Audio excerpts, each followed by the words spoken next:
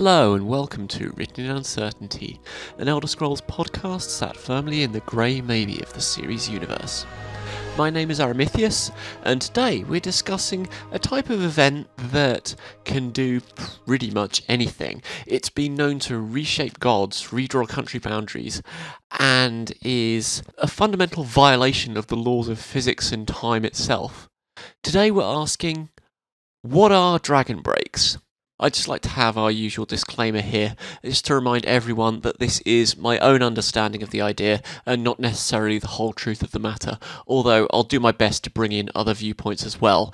If you have other ideas, I'd absolutely love to hear them. Please leave a comment on the blog post that accompanies this cast at writteninuncertainty.wordpress.com or join the conversation at the Written in Uncertainty Discord. Also, a quick note about the blog, I'll also be linking all the sources that I'm quoting in this podcast in the blog post, so if you haven't found it already, please go through and read the sources that I'm linking rather than just taking what I say at face value. So, what are dragon breaks? Basically, they're where time stops working properly, where time becomes totally non-linear, and you get chains of events and causalities that don't really make sense. You have some of the sources talking about people giving birth to their own grandfathers. It's where events don't necessarily need to have a cause and they don't really link up properly, where time is totally broken. This means that you can get multiple contradictory outcomes from a single event, and people's perception of what's going on is even more unreliable than usual. There are a few caveats to this, which I'll get to as we go through, but that's basically what a dragon break is. It's where time goes completely out the window, everything happens in a totally unregulated order, and pretty much anything can happen. Why is it like this? It's because of the nature of time in the Elder Scrolls universe. Akatosh is the time god. You've got several sources, the Monomyth and Before the Ages of Man, most particularly, saying that Akatosh is the cause of time. The Monomyth says, when Akatosh forms, time begins. Before the Ages of Man has Akatosh, Auriel formed and time began.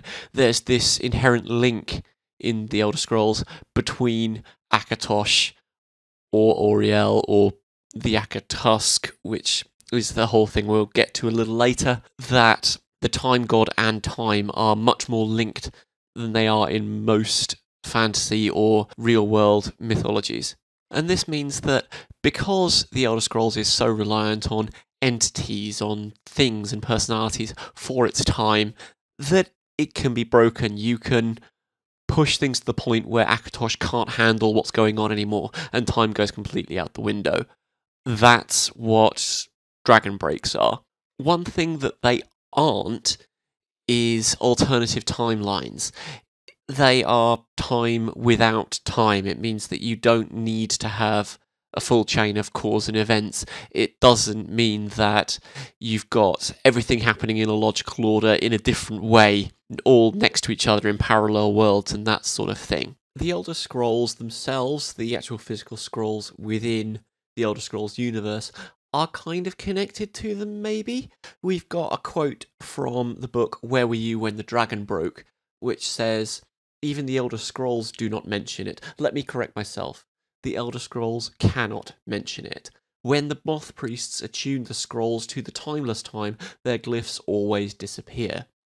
So, dragon breaks are something that is inherently unresolved, that you can't even think about in terms of the very fuzzy nature of prophecy as you get put forward with the Elder Scrolls. It's a total blank, and there's no rules at all. And I think we can get some really decent insight into what that means and the consequences of that by looking at a particular name that dragon breaks have been given. Both Vivek and the Murakati Selective call dragon breaks the hurling disc, which has a variety of interesting implications. If you think about the structure of Mundus as a wheel, and the 8 Aedra, the 8 Giflins, as Vivek calls them, as the things that go to make up Mundus, those 8 form the spokes of the wheel, A disc is a wheel without spokes, so it's a breaking of the Aedra and how they work, and so it's a total suspension of physics. It's almost breaking the Aedra rather than just breaking the dragon, if you think about that, and you can do various things with that. The Marakati selectives say on the detachment of the sheath from the integument. Upon intercourse with the star orphan, the beseeching allistic performs a version of the organ of thought, an employment of the hurling disc that recapitulates the truth that a circle turned sideways is a tower. And remember that hints to the fundamental nature of the Arabis and is potentially, therefore, a walking way. The core realization of Chim, for example, is that the wheel is the tower and is therefore I, and it's the same thing, and that sort of thing. If you want a bit more of my thoughts on that, please go back and look at my podcast on what is Chim and all the consequences of that. And so now we know roughly what dragon breaks are and what they can do. We can now look at how do they happen, what causes the dragon to be broken in quite this way. I just first want to take a step back and go out of universe and talk about how they came about as a conceptual idea for the Elder Scrolls games. They were initially devised to solve a canonicity problem that happened after the Elder Scrolls II Daggerfall, because you could have multiple endings to that game. They had the question of, well, which ending do we make the canon ending? And they didn't really want to nullify player experiences there. They didn't want to say that if anyone played the game any particular way, they're playing it wrong. So they'd said, right, let's just make all of the endings, the canon endings to Daggerfall. And so they came up with the idea of when the New Medium was reactivated at the end of the Elder Scrolls II, it broke the dragon, time was suspended, all of the endings were possible. I also think that it was also used to cover up a continuity error that Bethesda didn't really want in there. I don't know for sure about this, but it feels that way. If you look at the dates of when the Elysian Order ruled Tamriel and did various things with it, they don't match up. You've got some that say it was over 1,000 years, and you've got some that say it was a matter of a few hundred. The key source for this, and how it kicked off, I think, was the first edition of the Pocket Guide to the Empire, which says this: nearly a third of the First Era passed under their theocratic rule, that is, the rule of the Elysian Order. When its priesthood had become too widespread to support itself, the Order began to fight amongst itself. With the severance of the territories of West Cyrodiil from the Empire, too much money and land had been lost. The War of Righteousness broke out, and the Order which had almost ruled the world undid itself in a 10-year span. Now, if you look at the history of the First Era, the First Empire, founded by Alesia herself, started in the 242nd year of the First Era. So you're looking at nearly a third of the First Era, which lasted overall 2,920 years. So you're looking at a time span of around 973 years or so, which would put us to something like, my quick math is terrible, 1,100 and so in the First Era. But we've also got this pointing to the end of the Order in the first edition Pocket Guide to the Empire in the section on Cyrodiil. Things persisted in this vein until the Thracian Plague of the year 2200 of the First Era, see Free Regions Thrace, which decimated more than half of Tamriel's population, particularly the western coastlands closest to Thrace. After Bendu Olu, the Colovian king of Anvil, led the Orflag's navy to victory over the slugfolk of Thrace, the glory of the Cyrodiilic people became known throughout the world. The Colovian estates began to overshadow the richer, more populous East then, which eventually led to the War of Righteousness that ended Elysian rule. So you've got Elysian rule ending sometime after the year 2200, And so that means that the Elysian Order has to be some years distant, some centuries distant, in fact, from the original Elysian Rebellion. But you've also got texts like this. You've got Rislav the Righteous, which is a book that first appeared in Oblivion, I think, which is a point I'll get to a bit later, but I'll give the quote now. There is a brief reference to him, together with his family, as part of the rolls of honour during the coronation of Emperor Gorius in the 23rd of Sun's Dawn, First Era 461.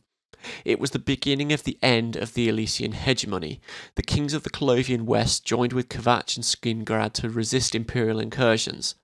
But remember that the Elysian rebellion that began the First Empire only happened in the First Era 242. So if you're getting the beginnings of the end of the Elysian Order in 461, which then ended in a 10-year span, as per the Pocket Guide, you're looking at much less than the 1,000 years or so, or 973, or however the maths works out, to divvy up a third of the First Era. It's only a matter of a few centuries here. So that's one of the reasons for the mess up. I can't find the original source where the mistake was made, because the only time I can find the shorter period of the Elysian Order's rule is in Rislav the Righteous, which doesn't appear until the Elder Scrolls 4, so it's a little unclear as to how this was originally brought about, but I know that that was very probably the reason that it was. And there was also a nod to this in-universe in the text, The Dragon Break Re-Examined, by Faldrune, which points out that the mess up with the years for the Dragon Break in the First Era, which is incidentally also called the Middle Dawn, is down to a scholarly error in transcription, a misunderstanding of how the Elysian year cycle worked. So in fact, they would have had only a few hundred actual years, whereas the 1008 that is claimed was actually a cycle of how the different priests were appointed and not appointed, and so on and so forth.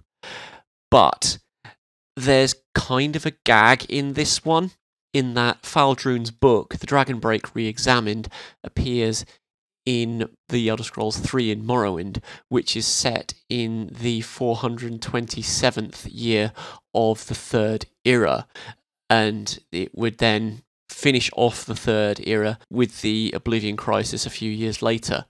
But the book itself starts off with, to quote, "The late Third Era was a period of remarkable religious ferment and creativity. The upheavals of the reign of Uriel VII were only the outward signs of the historical forces that would eventually lead to the fall of the Septim dynasty." And at the end of the book, it says, "Today, modern archaeology and paleonumerology have confirmed what my own research in Elysian dating first suggested, that the Dragon Break was invented in the late Third Era based on a scholarly error, fueled by obsession with eschatology and Numidianism, and perpetuated by scholarly inertia." That's a little weird if you think about the context in which the book is supposedly published. We don't know the exact date of publication when we read it in the Elder Scrolls 3, but it may well have been around for a few years before we find it, but it's already talking about the late Third Era and the fall of the Septim dynasty as if it's already happened, and also talks about the events of the late Third Era at the end like it's some period that's long ago, that a lot of stuff has been talked about and discussed and so on and so forth.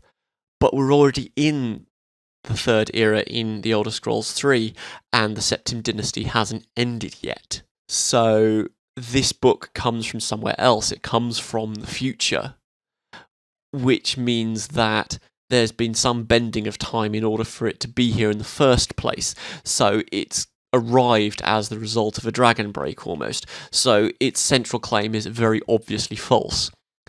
And you've also got the fact that if you take Faldrune's name, it's an anagram of Darn Fool. It's not meant to be something that is taken as the truth or a serious argument at all.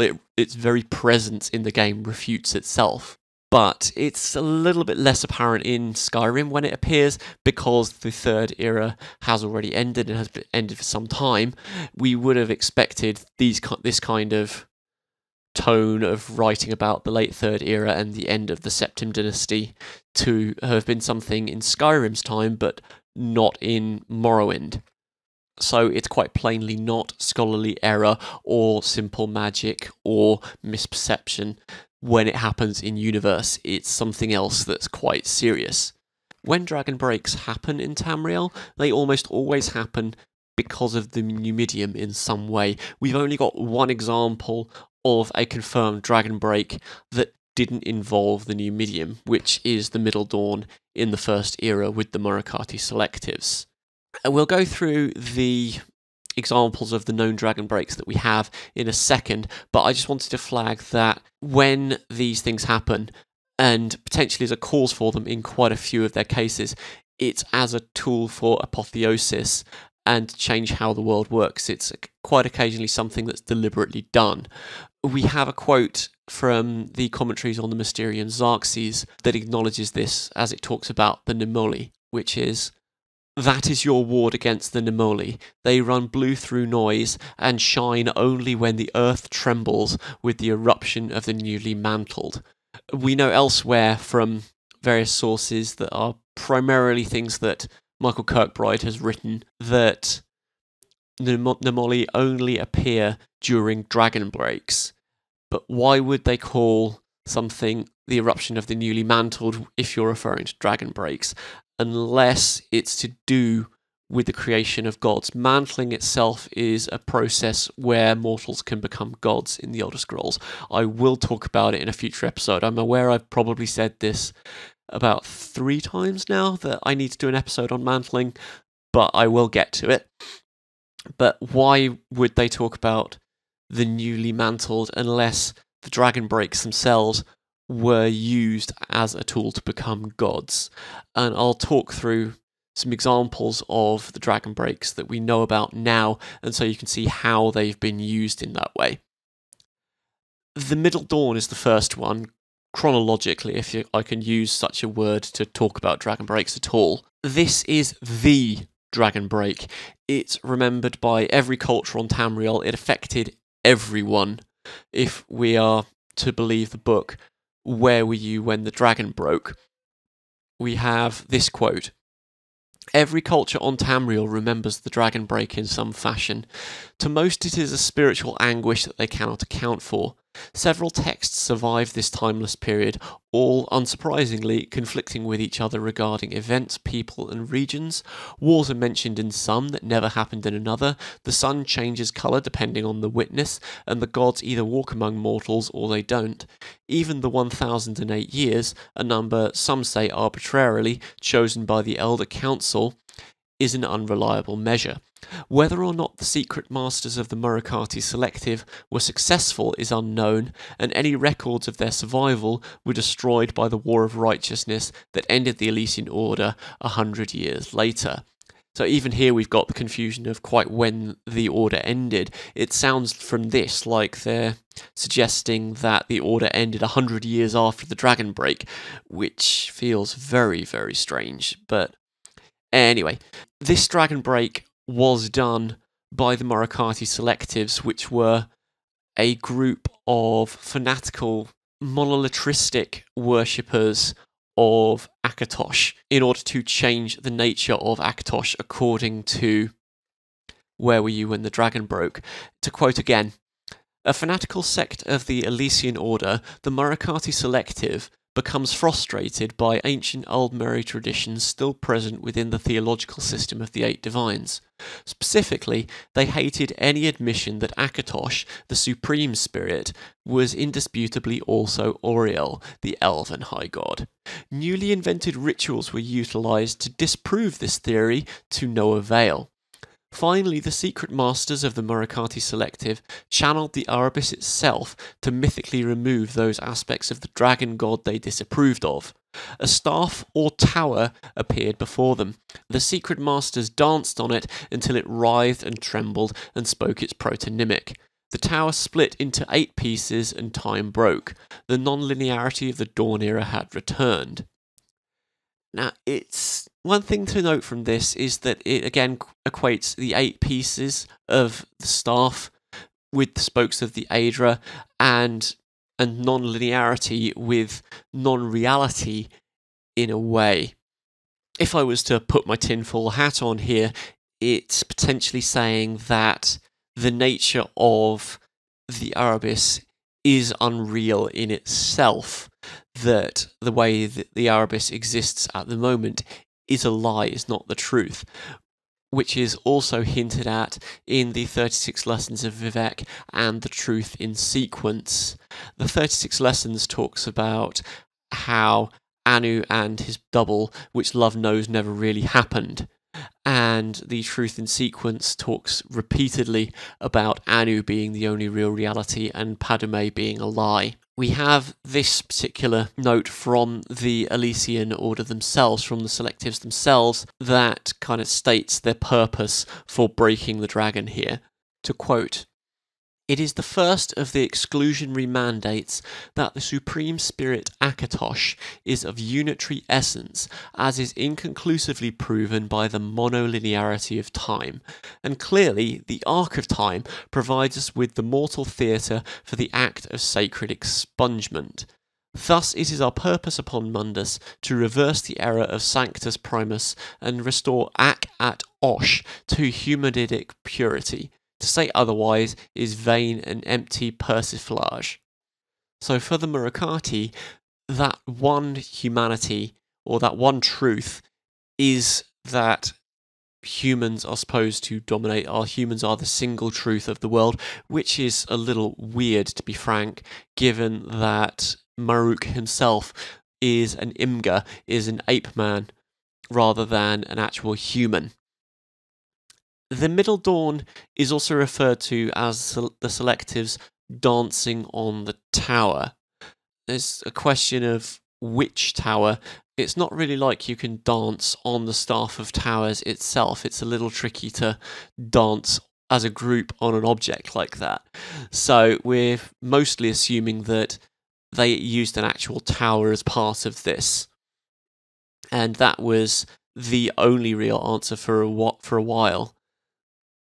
And so it's commonly thought that, given the focus of the Elysian Empire in Cyrodiil, that the tower that they used was white gold, which, as we discussed in our episode looking at the towers, is probably the best one to do this sort of thing with.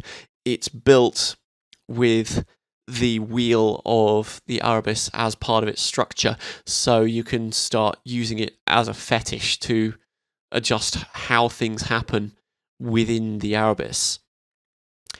We also have a bit more on the Staff of Towers, particularly from the Elder Scrolls Online.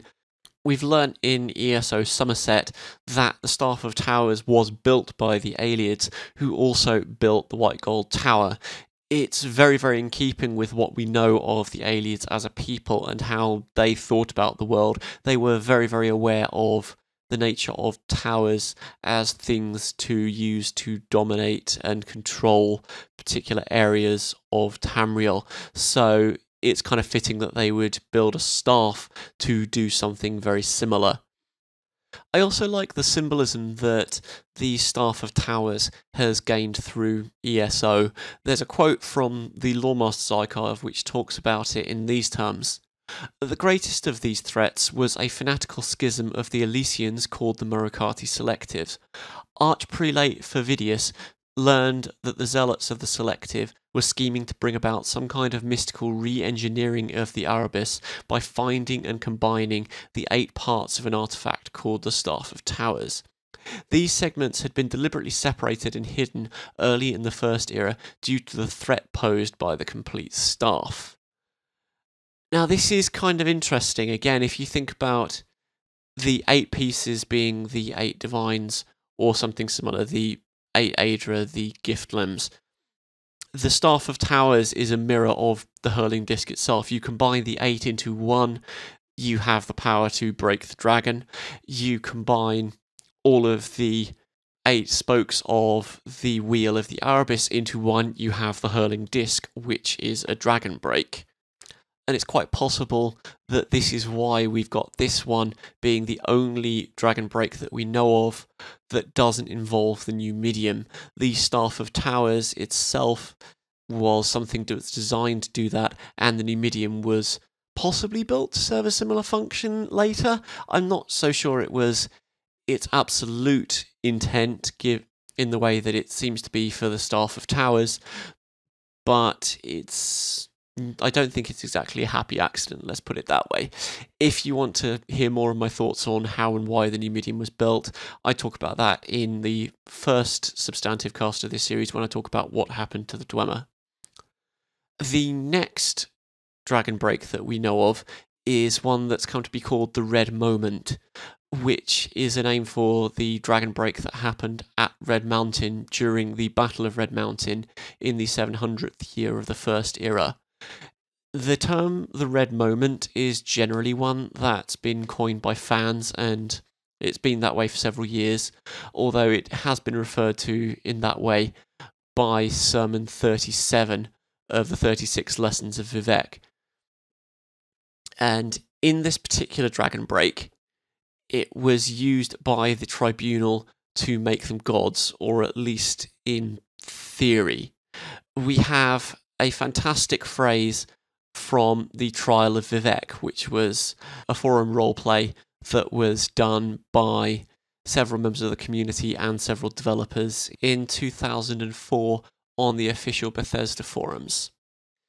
In it, we have Vivek saying this: "As Vek and Vek, I hereby answer my right and my left with black hands.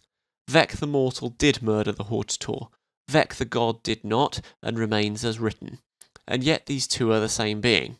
And yet they are not, save for one red moment."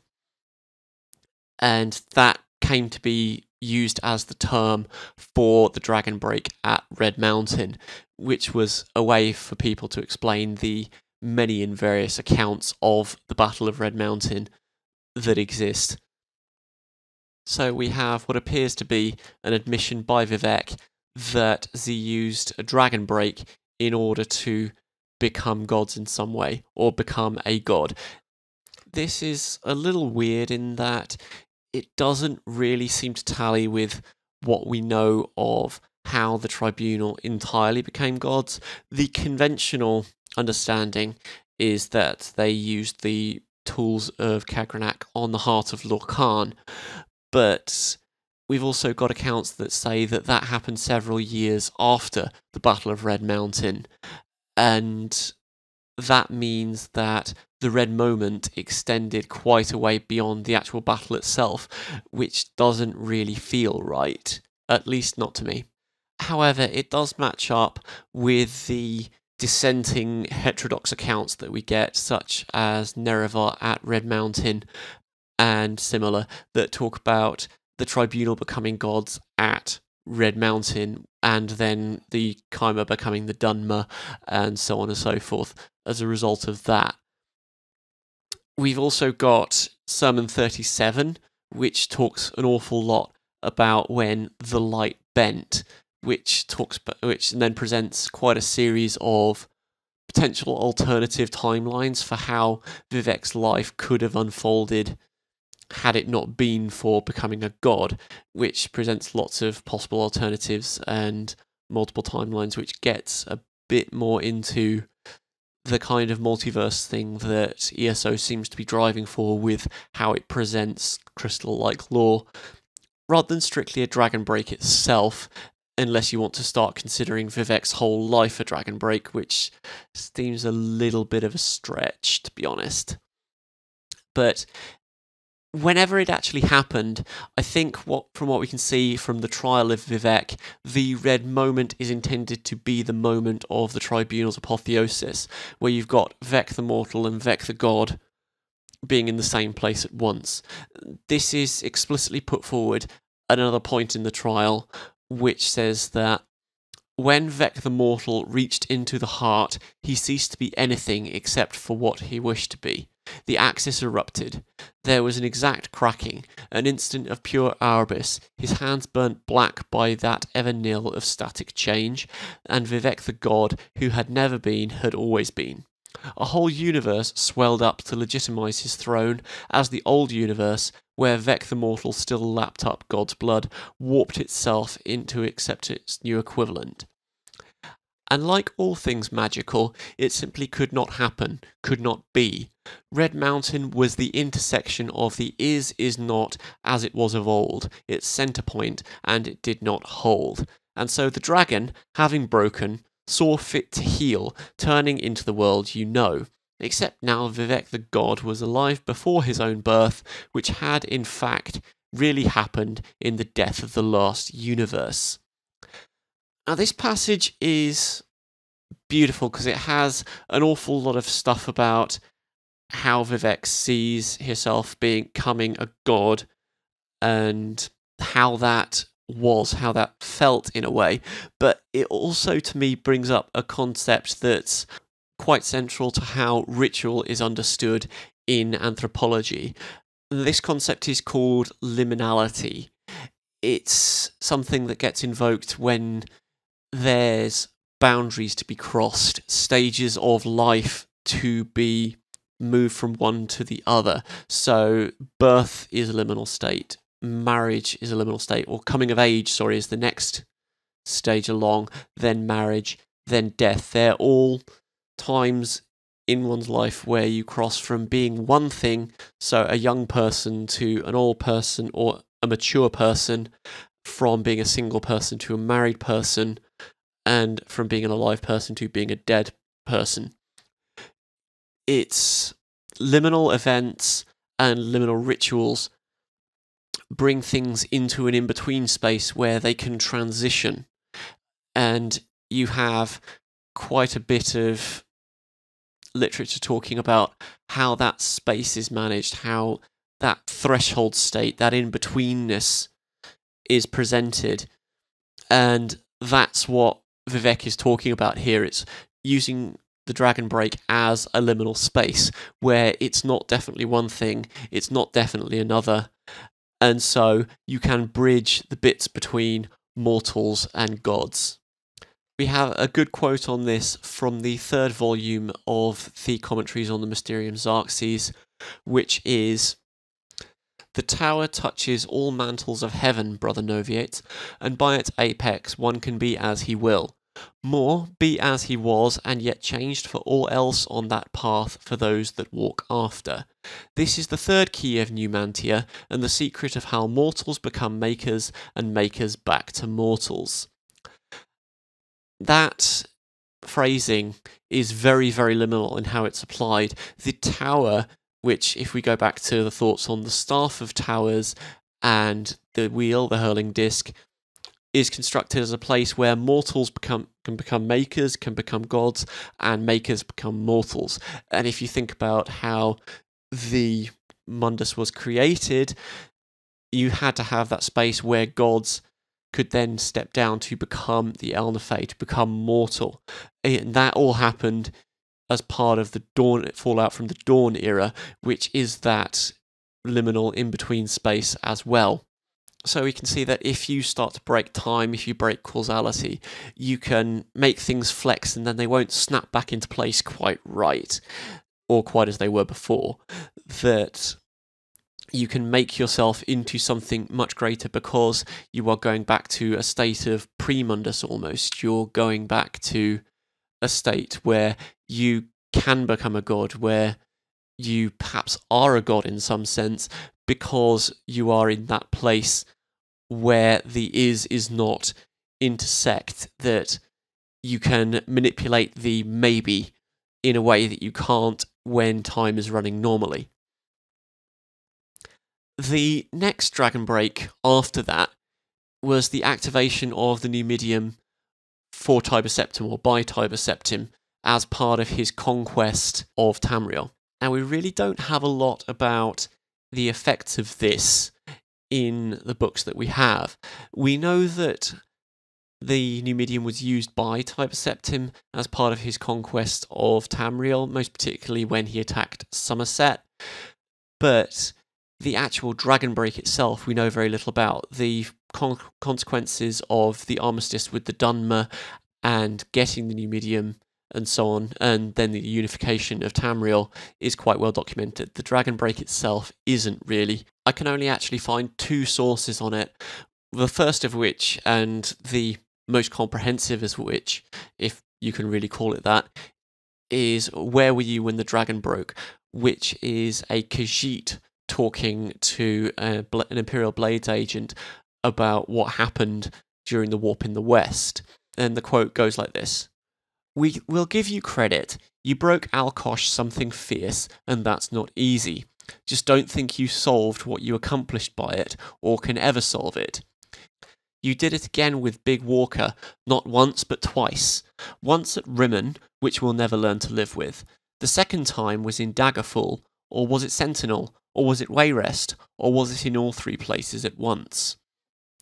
Now, the reference to Daggerfall, Sentinel, and Wayrest is the Elder Scrolls II Daggerfall.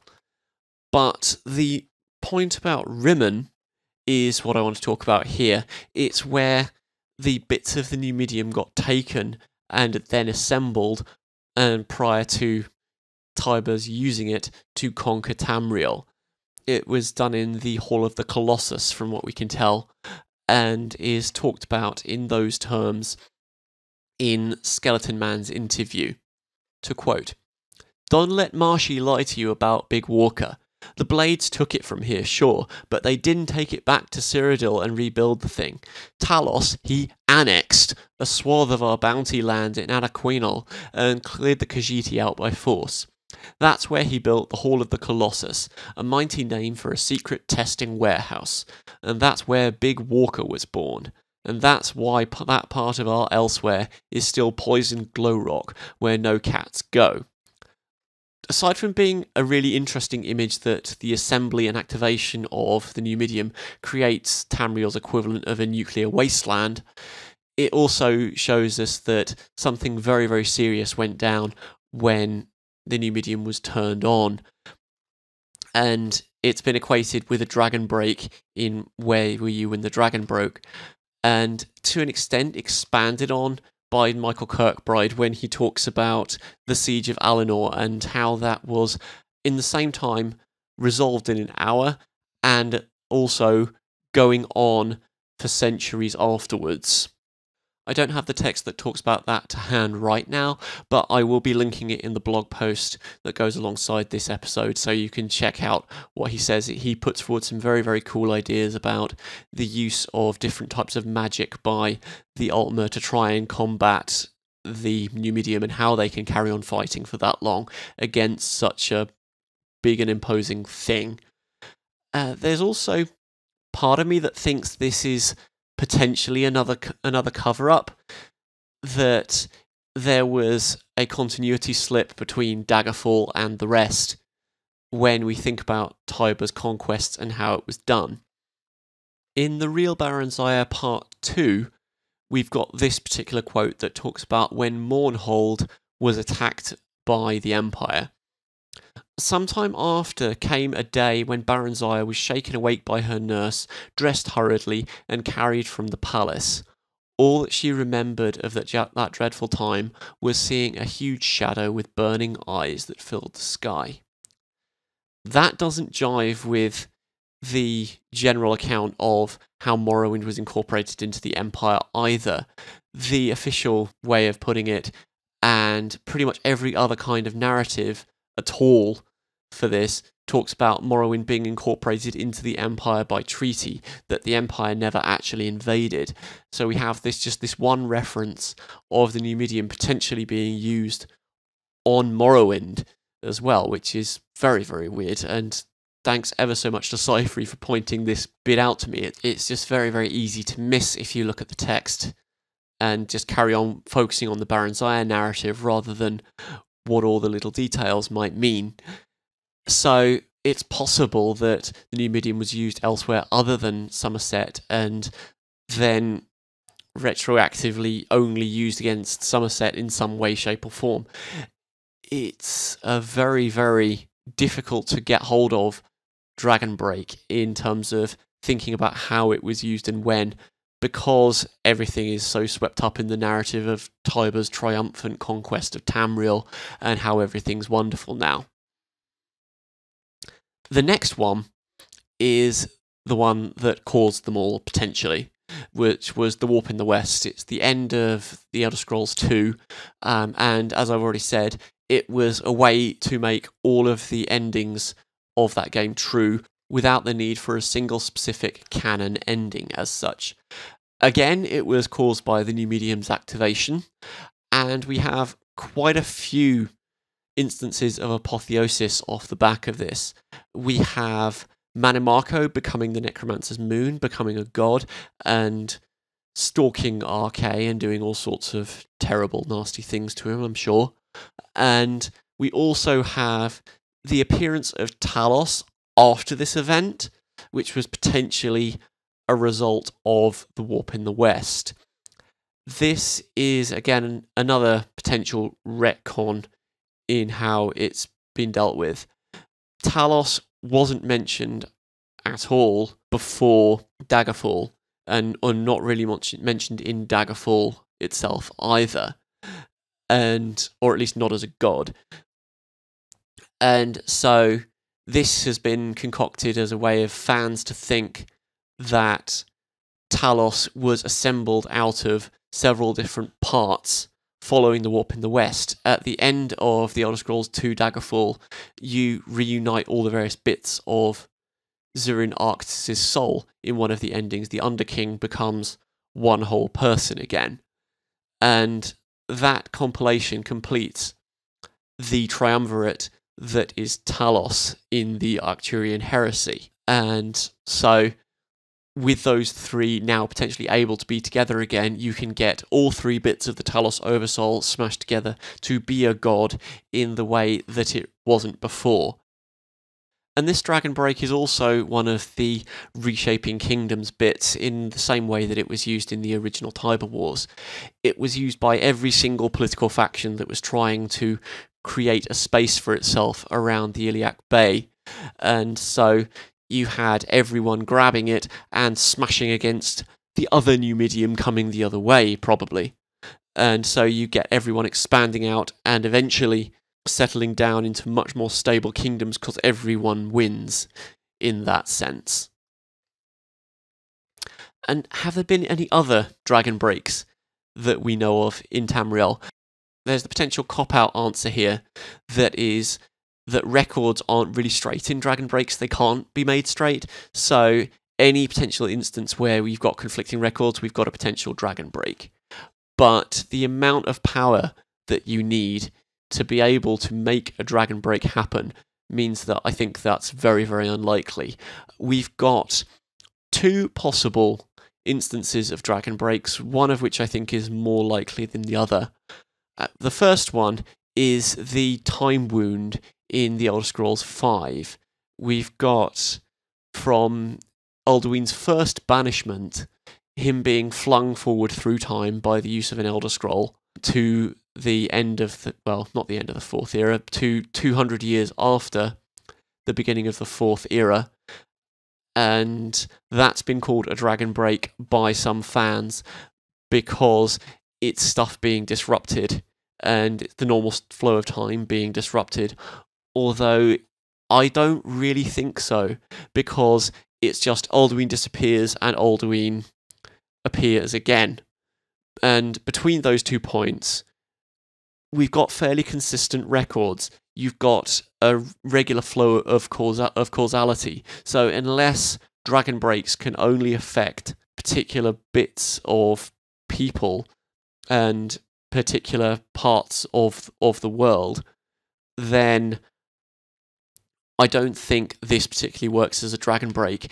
And you've got the notion of the Middle Dawn being something that affected all of Tamriel. Again, with the Warp in the West, it affected whole kingdoms. These are big events. I don't think that they're particularly easily contained in the way that this particular theory would suggest.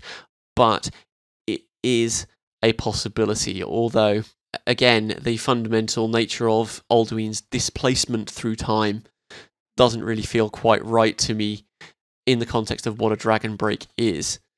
We've also got the events of the Elder Scrolls Online, and some dialogue from the Prophet quite explicitly implies this, if you can have an explicit implication. My words are getting a little fuzzy at this point. But the quote from the Prophet is, "It's good to see you again, and I do see you in my own way. You are a wound in time, a tear in reality that shouldn't exist and cannot long endure." Now, that feels to me like a good way of describing a dragon break. The specifics of the Elder Scrolls V's time wound aside, a wounded time is a really interesting way of thinking about what a dragon break is. It's where time can't function properly, it's where time is damaged. And the nature of ESO as an MMO, as something where you've got multiple players mucking around doing lots of different things over and over again in the same way, in the same line, and interacting with each other in a way that wouldn't really be possible if it was just one particular narrative that was happening at one particular time, feels very, very like a dragon break. It's also a way that Bethesda can potentially use to explain the lack of any reliable records from or about the Alliance War. It's one of those areas where a dragon break can be used to fill plot holes, and you can also look at various other bits. I've seen some bits from Dova Sebrom in the Elder Scrolls wiki pointing out that prior to the events of the Elder Scrolls Online, we've got accounts of different people summoning Wulfarth in order to help with the Akaviri invasion. This would ordinarily be something I would chalk up to inaccurate records, or potentially people trying to take credit for things where credit is a good thing to have. But in this case, because Wulfarth is such a singular figure and such a nationalistic figure in some ways, I think a dragon break almost fits here, because you've got Almalexia summoning him to help out, and then you've got Jorun summoning him with the help of the Greybeards to help out. So it's potentially, I don't know whether you want to call it a foretremor or something, of the dragon break that happens around the Alliance War and the Plane Meld and everything else that went on throughout the events of the Elder Scrolls Online. It's, now I think about it, it could almost work with the timeline of the Soulburst being the catalyst for that, the mucking around with Oblivion and all the other various bits that Manamako was up to during the Soulburst. That could almost work. I'd have please can someone check the dates on that for me to see whether it actually lines up, because that would be a really good way of explaining why we've got different people summoning Wulfarth at various points. And again, summoning Wulfarth is something that I don't think people would really want to take credit for. It's not really something that is a good thing to have, or something that you really want to shout about when you recount your tales of the Akaviri War. So I don't see any reason for these characters or the chroniclers or wherever they heard the message from to be lying about it in this instance. So we've got a potential dragon break there. That's the dragon breaks that we know about for now, but there are a few other elements that are adjacent to or part of dragon breaks that I want to discuss before we fully wrap this up. They are different types of creatures primarily that appear to be associated with dragon breaks. We are going to talk about the Nimoli and the Jills. First of all, the Nimoli. These are associated with the Magna Gay. Potentially they are Magna Gay, and they only appear during dragon breaks. We have this from the exegesis of the Meridnunda, to quote, "The best known of these star orphans is probably Nimoli the Blue Star, who is associated with untime events and was said to be visible even in the daytime sky at the time of the dragon break."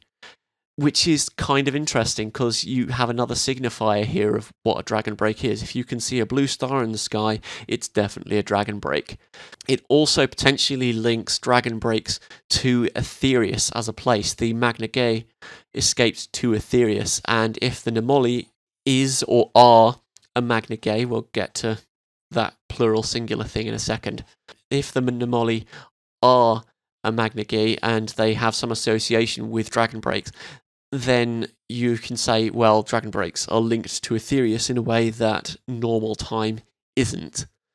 And we also have, as part of the ritual to break the dragon in the detachment of the sheath, there is an invocation of the Nemoli and the Star Orphan and those various other phrases that indicate that the Nemoli are potentially used as part of what the selectives were up to, whether that means that they form a constituent part of a dragon break.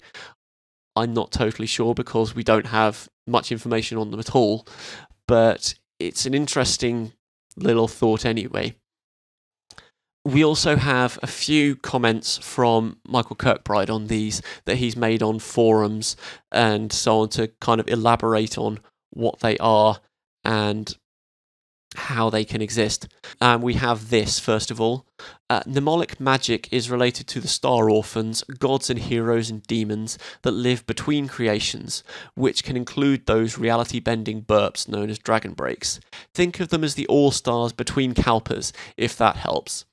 Now, I'm not going to open the Kalpas can of worms at this point in the cast. That's going to be done on another cast.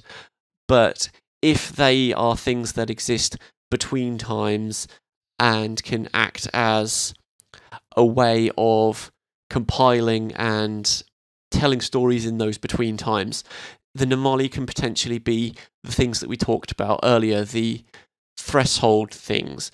You need them on your side if you want to change things over from one thing to another, maybe. That's purely my thoughts on them being used as the champions of dragon breaks in how Kirkbride describes them here. We've also got him describing them as the keepers of the Elder Scrolls in an IRC chat that he did some years ago. I'll be linking both of these in the blog post alongside this cast, by the way, so go and check out the various comments that he's made here and so you can get the full context. And thinking of them as the keepers of the Elder Scrolls, I'm not sure, to be honest, because the dragon breaks are the places where the Elder Scrolls don't work. So there's obviously some link between time and dragon breaks and the Elder Scrolls in how they function, but I don't think we know enough to make anything definite about them at this point and how they function there. But it's an interesting nod to think that the Nemoli are the keepers of the Elder Scrolls, because that then associates the Elder Scrolls a bit more with the fundamental structures of Mundus and Magnus. It's something that is then outside of, beyond Akatosh. It's beyond that split of the 8 that we see earlier. It's part of that one. So you have the Elder Scrolls as a distinct thing existing before you get to the 8 Aedra, before you get to the Earthbones and gods as a fundamental part of how Mundus works, or before you get to Mundus even. There's also one final note about the Nemoli I want to make before we go here, and that is they're also called the Blue Star in some cases. Nemoli is called a single being in the exegesis of the Meridnunda, and they also get talked about as multiple things. You've got in those quotes we mentioned earlier, Star Orphans plural, and Kirkbride consistently refers to them as they. I'm not sure that the distinction is too important, but I think that they could potentially be both. If you think about the Nemoli as functioning as something during a dragon break, they can then navigate untime. They can do an awful lot of things without cause and effect, so they can do a lot of things at once. So you get even singular beings being functionally multiple beings within a dragon break because they can do many things at once, in inverted commas. So the Nemoli could be one thing, they could be many. We don't really know, and I'm not sure it really matters. We've also got the gills, as well as other things that are associated with dragon breaks. The most comprehensive statement that we have about them, it comes from one of MK's forum posts, which describes them as: a gill is an archaic term for a female dragon. The minute menders would take on a suitably draconic form. And that minute menders is the key phrase here. The gills are the things that knit time back together and keep time running on a steady course. So dragon breaks are, in a way, events where the gills let things get out of hand, where they can't keep up and they can't keep stitching everything together. And so it's also potentially a reason why dragon breaks don't last forever, that you've got the gills working in the background, doing all the work to kind of tie all the timelines back together, make everything into singular causal entities again, and that's why dragon breaks potentially come to an end. If you look at the Vindication of the Dragon Break, the end of that particular piece of text, which talks about eventuality maybe becoming moot, is roughly the phrase. If you think about that, then one potential result of the Middle Dawn is that time could be broken completely, that there could be absolutely no return to linear time. And so the gills could potentially be a reason why dragon breaks go back towards linear time, that they are the ones kind of pulling everything back together. It's broken, it needs to be fixed. That's pretty much all that we know about the gills. There's not a lot of text about them, and what we do know about them are generally snippets from Michael Kirkbride's comments in forums and here and there. So exactly what they do is very uncertain, which is also very fitting for how dragon breaks work, I suppose. And that's pretty much it for this episode. Thank you ever so much for taking the time to listen.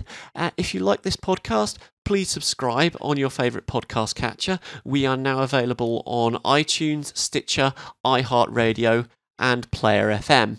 And if you fancy a chat, please join in the discussions on the Written in Uncertainty Discord. And next time, having discussed what happens when the dragon breaks, I'll be discussing what happens when the dragon eats itself. Next time, we'll be asking, what are Kalpas, and where did the Red Guards come from anyway? Until then, this podcast remains a letter written in uncertainty. You've been listening to Written in Uncertainty, a podcast written and presented by Aramithius, with some very kind editorial help from Cyphery. The music for this cast is by Jan Glimbotsky. Check them out on SoundCloud at Songs from the Lost Land, and I'll see you next time.